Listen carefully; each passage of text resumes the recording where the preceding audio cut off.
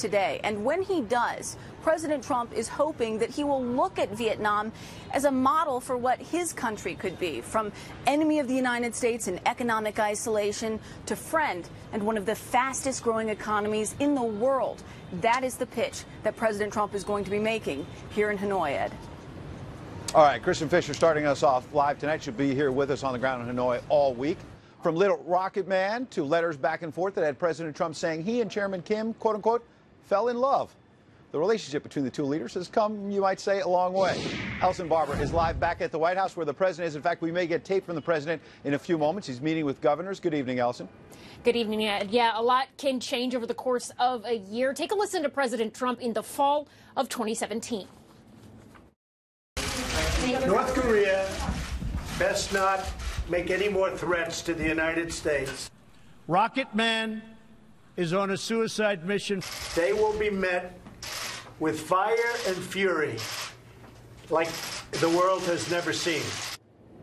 But by the fall of 2018, President Trump was talking about North Korean leader Kim Jong-un in very different terms, saying at one point that they had fallen in love. And he went, as you said, Ed, from fire and fury to then talk of love, admiration, and also talk of a Nobel Peace Prize. President Trump mentioned that the Prime Minister of Japan had talked to him about that very thing. A lot can change over the course of a year, and a lot has changed when it comes to U.S.-North Korean relations in general. Let me walk you through some of the different things we've seen happen since the mid-90s. There was the agreed framework of 1994. That fell apart in 2002. There was the six-party talks of 2003, which fell apart when North Korea tested their first nuclear device in 2006. The six-party talks that came back in 2007, but then ended in 2009. We can keep going here. In 2012, there was the Leap Day deal. That ended after a few weeks with North Korea testing a ballistic missile.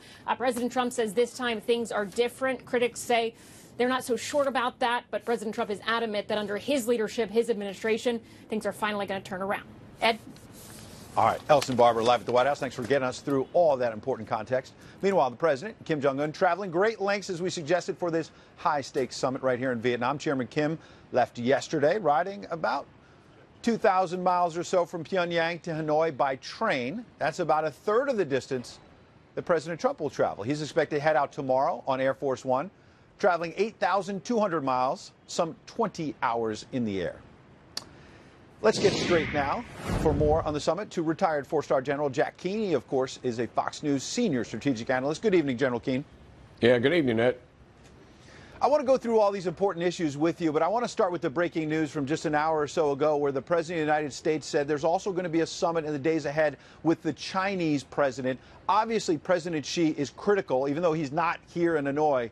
China's role in these nuclear talks is so important. Oh, yeah, absolutely. When you're talking to North Koreans, you're actually talking to the Chinese as well. Listen, somebody's got to fix my earplug. I've got a feedback in it. Sure. I hear my own voice. Okay. Well, General Keane, as you mentioned, the Chinese are critical to these talks. President Xi will be sitting down, we're told, with President Trump just in the next couple of weeks. The president had tweeted a short time ago that they're making progress in terms of trade, big picture, and that specifically the president is going to delay tariffs that were supposed to start increasing on Chinese imports on March 1st. So, General Keane, if you can hear me now, or maybe we still have you there. I wonder how you believe China, how important they really are to these talks. Well, they're critical to the talks.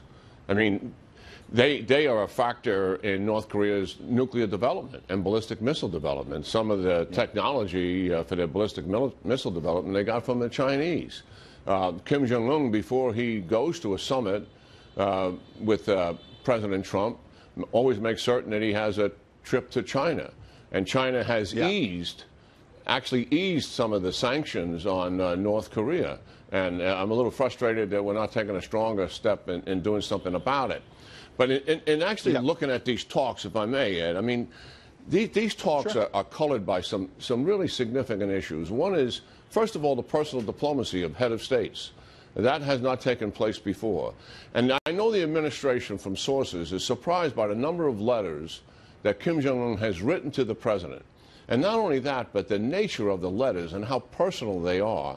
One described it almost like a father-son relationship that's communicated between the two of them.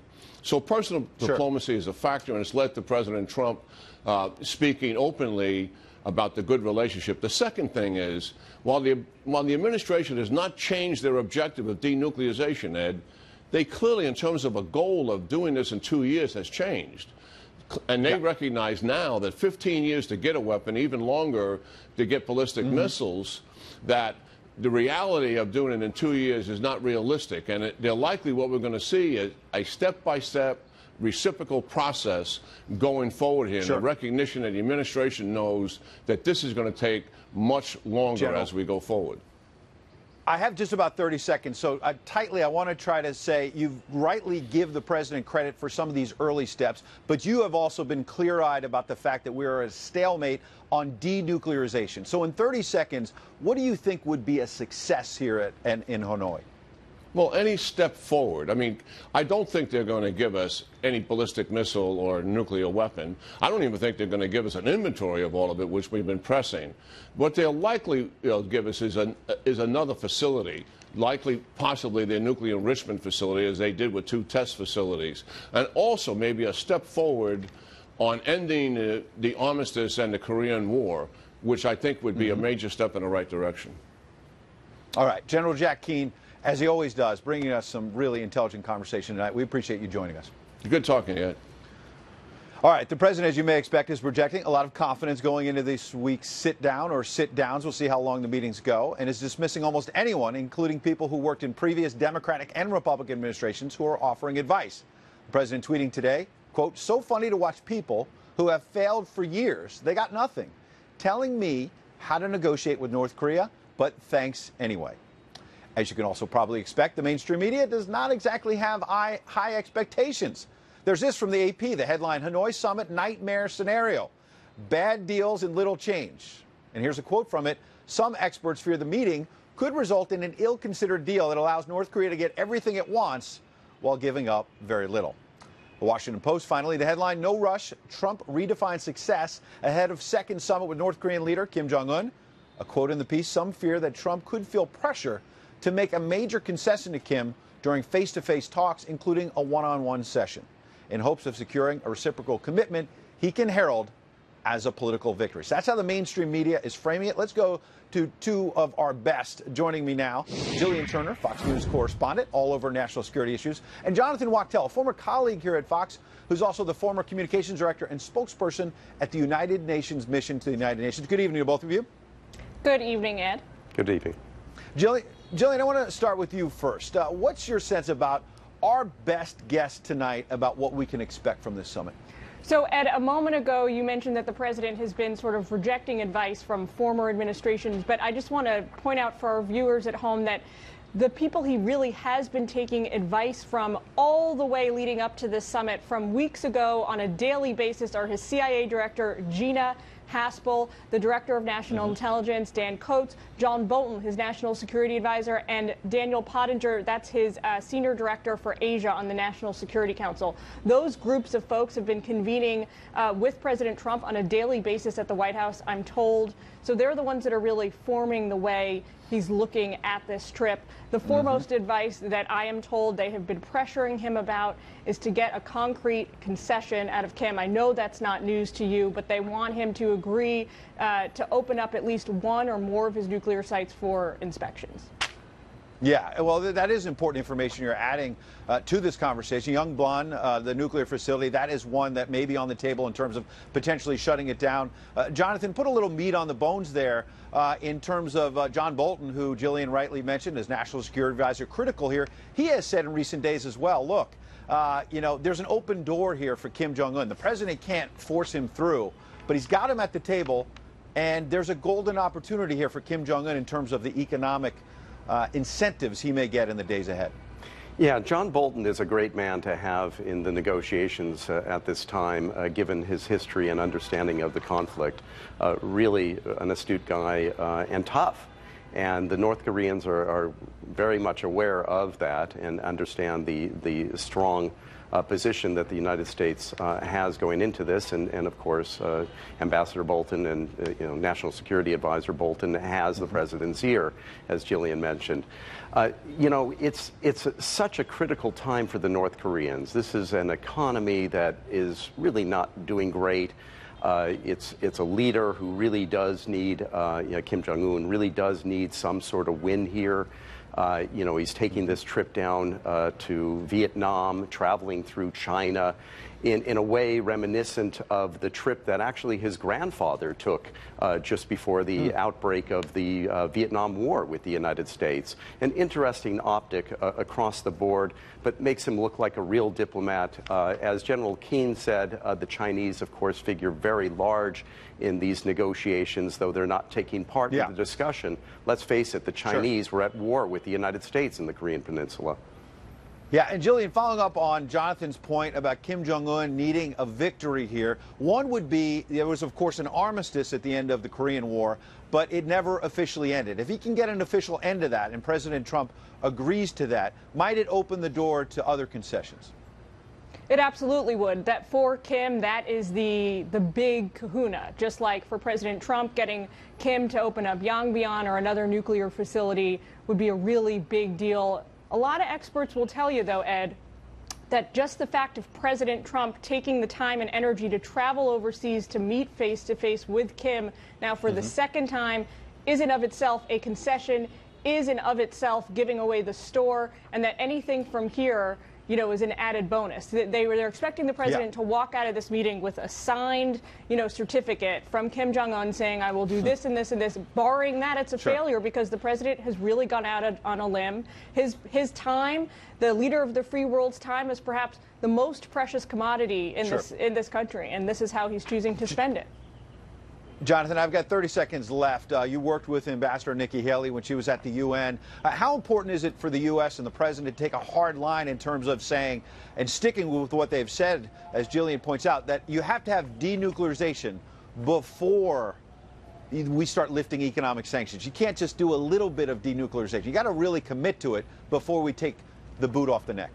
Ed, this conflict goes back to the 1940s, 1945 exactly, when the Soviets took over the northern part of the country at the 38th parallel, the peninsula, excuse me, in war with Japan. This is an old conflict. To make concessions and think that you're going to be able to resolve this conflict very quickly, that denuclearization is going to happen overnight, these are rather unrealistic expectations. This is a long, methodical process. We do need to see some concrete steps taken here by both sides to show goodwill and to be moving this process along. But let's not be under any false illusion. This is a very, very tangled and difficult negotiation. Difficult days ahead, but some important steps that have already been taken in Singapore. Now we'll see what happens in Hanoi. Jonathan, Jillian, appreciate you both joining us live tonight. Pleasure. You got it. All right. For speed, but we're not removing the sanctions. And we're going to have, I think, a very interesting 2.5 days in Vietnam. And we have a chance for the total denuclearization.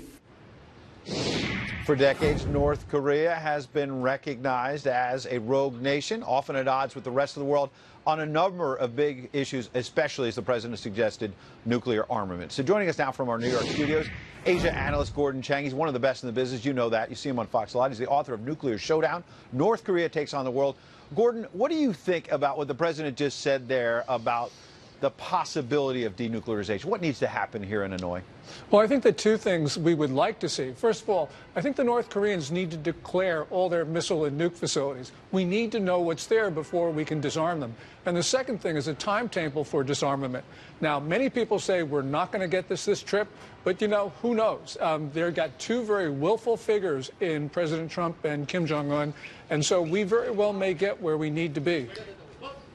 Yeah, it's interesting because this is happening in an important backdrop, a broader context here in Asia, and that's why we wanted to have you, because on the way over, I was reading this book, The Future is Asian, and it talks about how in terms of domestic product around the world, about half of it is in this Asian economic zone. It's where the real economic growth is happening. And it's no accident that Vietnam was chosen as this summit site, a nation, of course, racked by war, but now still a communist nation, of course, but with some economic reforms. The door's been open. People here have been perhaps thriving. Does that give incentive to Kim Jong-un, after having been in Singapore a few months ago and seen the economic rise there, to say, wait a second, there's a better path for him? I actually think the answer to that question is no. You know, we Americans would like to think it is, and President Trump during the Singapore summit last June actually had that video about what North Korea could become. We had President Trump's tweet a day ago about a great future for North Korea. But the problem is the Kim family over 7 decades has kept power by keeping the North Korean people destitute. If you're destitute, you don't have the means to revolt. And if you don't have the means to revolt, the Kim family is going to stay in power. So I'm afraid that this message is one which the Kim family does not want to hear. So I've got about 30 seconds. What message does the president then need to project to Kim and his family in the days ahead in order to get that message you're trying to get across? I think it's what the president just said at the governor's ball. We're going to keep the sanctions on, and we're going to even more vigorously enforce those sanctions. You know, we've sort of let up on enforcement over the last 8.5 months. I think the president needs to go back to a much more maximum pressure campaign that we saw at the beginning of 2017, 2018. Mm-hmm. Absolutely. Gordon Chang, it's the reason why we had him on live tonight. We appreciate your insight. Thanks very much, Ed.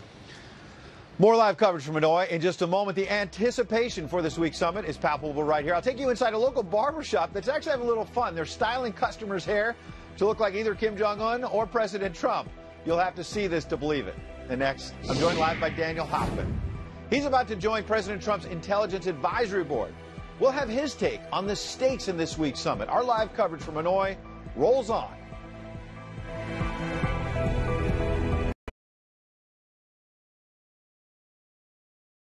And walk through it.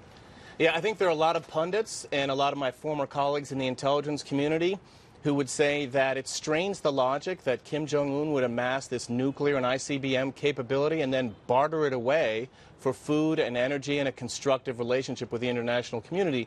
But at the end of the day, that's why we're here. It's for the president and his team to ascertain Kim Jong-un's intentions and test them and see where it leads us. So how do you test them? What is most important for President Trump to bring to 2.0? We'll talk about Singapore and what happened there in a moment. But here in Hanoi, how tough does the president need to be in terms of saying, look, Chairman Kim, we had handshakes in Singapore. Now it's time for serious business. Right. I think we're looking for some tangible results. And one area some of the previous guests have focused on is inspections.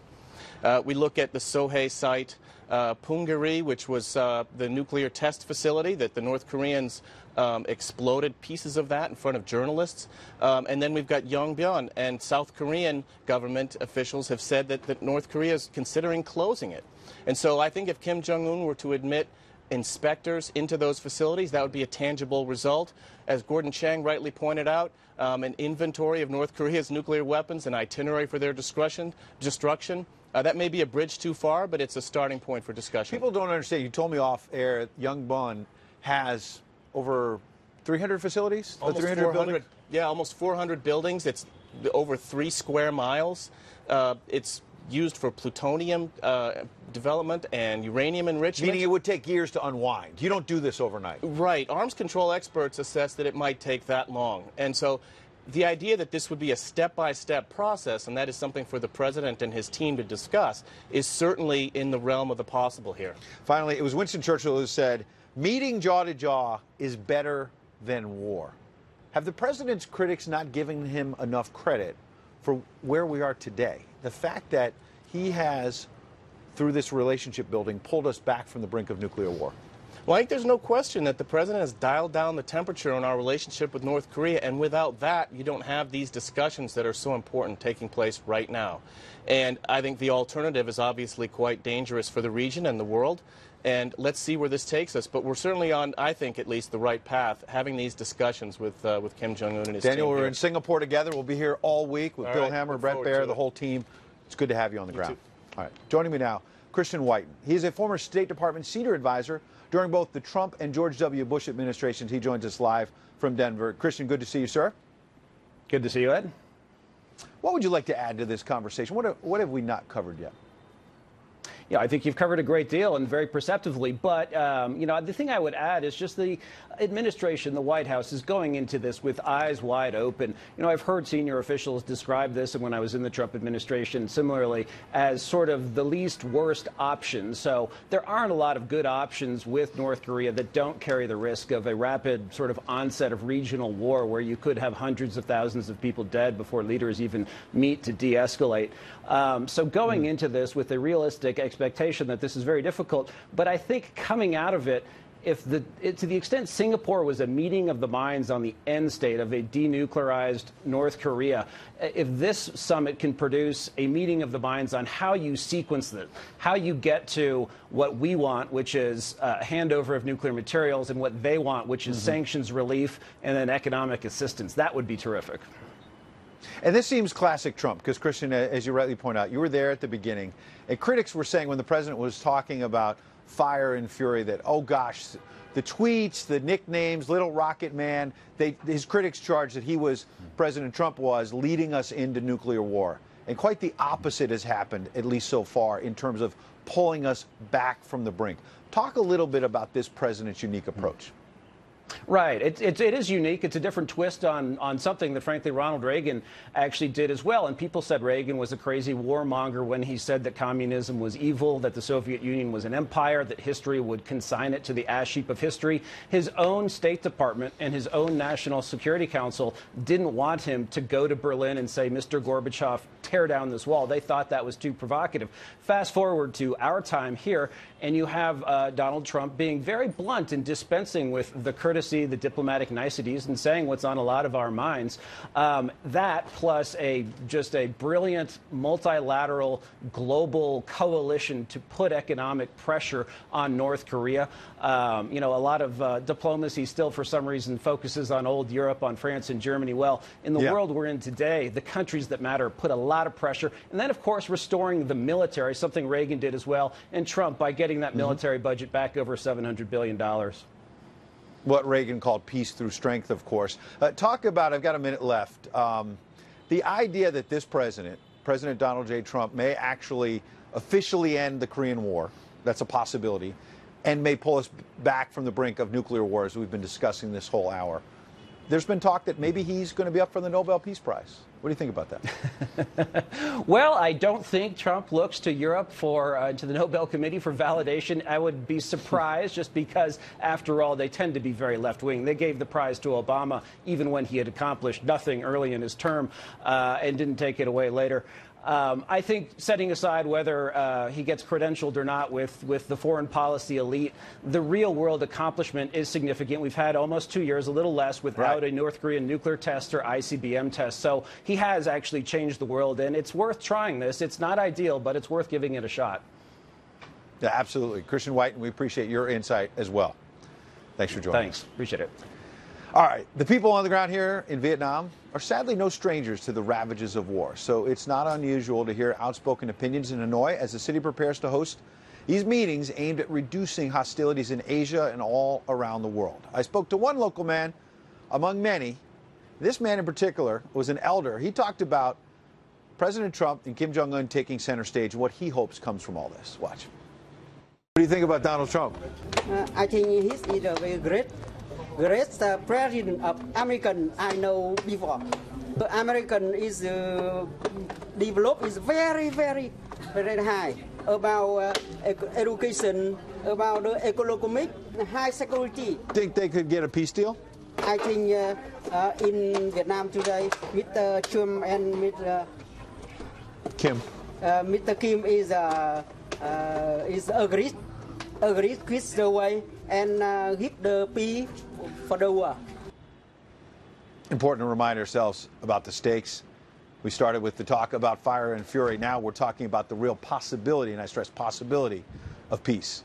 An insider's take from the man who once served as the CIA's Deputy Division Chief for Korea, Bruce Klinger. He's going to join us live next as our coverage continues in a moment. We're live in Hanoi, Vietnam, where, as I found out today, even crossing the street can be quite an experience. I was here with President Bush in 2006, and what I remember is if you keep walking, they'll allow you to walk. But if you stop, you get in trouble. So you have to kind of just keep going around. So I don't know, there's a bus here, there's some mopeds. I think I'm okay. And that's how you do it. And walk through it. Yeah, I think there are a lot of pundits and a lot of my former colleagues in the intelligence community who would say that it strains the logic that Kim Jong-un would amass this nuclear and ICBM capability and then barter it away for food and energy and a constructive relationship with the international community.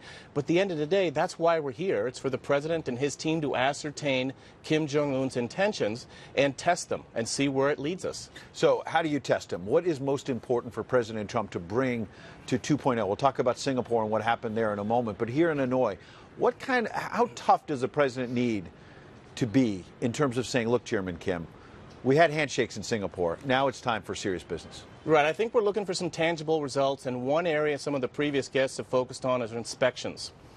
We look at the Sohae site, Punggye-ri, which was the nuclear test facility that the North Koreans exploded pieces of that in front of journalists. And then we've got Yongbyon, and South Korean government officials have said that North Korea is considering closing it. And so I think if Kim Jong-un were to admit inspectors into those facilities, that would be a tangible result. As Gordon Chang rightly pointed out, an inventory of North Korea's nuclear weapons, an itinerary for their destruction. That may be a bridge too far, but it's a starting point for discussion. People don't understand. You told me off air, Yongbyon has over 300 facilities? Almost 300 buildings? Yeah, almost 400 buildings. It's over 3 square miles. It's used for plutonium development and uranium enrichment. Meaning it would take years to unwind. You don't do this overnight. Right. Arms control experts assess that it might take that long. And so the idea that this would be a step-by-step process, and that is something for the president and his team to discuss, is certainly in the realm of the possible here. Finally, it was Winston Churchill who said, meeting jaw to jaw is better than war.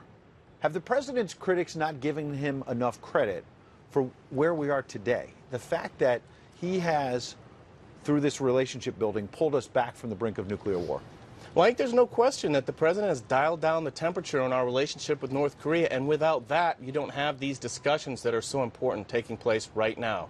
And I think the alternative is obviously quite dangerous for the region and the world, and let's see where this takes us. But we're certainly on, I think, at least the right path, having these discussions with Kim Jong-un and his team. Daniel, we're in Singapore together. We'll be here all week with Bill Hammer, Brett Baer, the whole team. It's good to have you on the ground. All right, joining me now, Christian Whiten. He's a former State Department senior advisor during both the Trump and George W. Bush administrations. He joins us live from Denver. Christian, good to see you, sir. Good to see you, Ed. What would you like to add to this conversation? What have we not covered yet? Yeah, I think you've covered a great deal and very perceptively. But, you know, the thing I would add is just the administration, the White House, is going into this with eyes wide open. You know, I've heard senior officials describe this, and when I was in the Trump administration, similarly, as sort of the least worst option. So there aren't a lot of good options with North Korea that don't carry the risk of a rapid sort of onset of regional war where you could have hundreds of thousands of people dead before leaders even meet to de-escalate.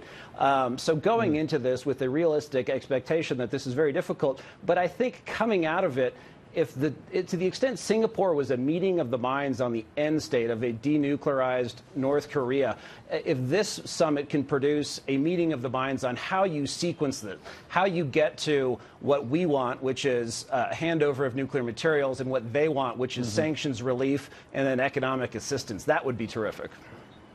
And this seems classic Trump, because, Christian, as you rightly point out, you were there at the beginning, and critics were saying when the president was talking about fire and fury that, oh, gosh, the tweets, the nicknames, Little Rocket Man, his critics charged that President Trump was leading us into nuclear war. And quite the opposite has happened, at least so far, in terms of pulling us back from the brink.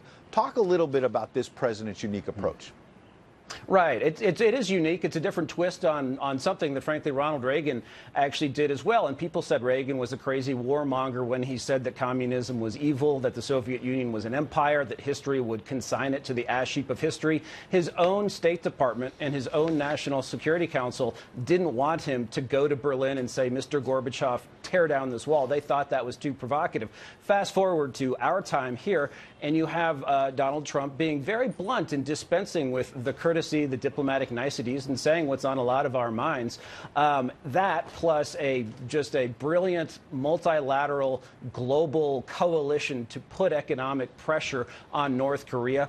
A lot of diplomacy still, for some reason, focuses on old Europe, on France and Germany. Well, in the world we're in today, the countries that matter put a lot of pressure. And then, of course, restoring the military, something Reagan did as well, and Trump by getting that military budget back over $700 billion. What Reagan called peace through strength, of course. Talk about, I've got a minute left, the idea that this President Donald J. Trump, may actually officially end the Korean War. That's a possibility. And may pull us back from the brink of nuclear war, as we've been discussing this whole hour. There's been talk that maybe he's going to be up for the Nobel Peace Prize. What do you think about that? Well, I don't think Trump looks to Europe to the Nobel Committee for validation. I would be surprised, just because, after all, they tend to be very left-wing. They gave the prize to Obama even when he had accomplished nothing early in his term and didn't take it away later. I think, setting aside whether he gets credentialed or not with the foreign policy elite, the real world accomplishment is significant. We've had almost 2 years, a little less, without a North Korean nuclear test or ICBM test. So he has actually changed the world, and it's worth trying this. It's not ideal, but it's worth giving it a shot. Yeah, absolutely. Christian White, and we appreciate your insight as well. Thanks for joining us. Thanks. Appreciate it. All right. The people on the ground here in Vietnam are sadly no strangers to the ravages of war, so it's not unusual to hear outspoken opinions in Hanoi as the city prepares to host these meetings aimed at reducing hostilities in Asia and all around the world. I spoke to one local man among many. This man in particular was an elder. He talked about President Trump and Kim Jong-un taking center stage and what he hopes comes from all this. Watch. What do you think about Donald Trump? I think he's a very great president of American I know before. The American is developed is very high about education, about the economic, high security. Think they could get a peace deal? I think in Vietnam today, Mr. Trump and Mr. Kim. Mr. Kim is agreed with the way and give the peace for the war. Important to remind ourselves about the stakes. We started with the talk about fire and fury. Now we're talking about the real possibility, and I stress possibility, of peace. An insider's take from the man who once served as the CIA's Deputy Division Chief for Korea, Bruce Klinger. He's going to join us live next as our coverage continues in a moment. We're live in Hanoi, Vietnam, where, as I found out today, even crossing the street can be quite an experience. I was here with President Bush in 2006, and what I remember is if you keep walking, they'll allow you to walk. But if you stop, you get in trouble. So you have to kind of just keep going around. So I don't know, there's a bus here, there's some mopeds. I think I'm okay. And that's how you do it.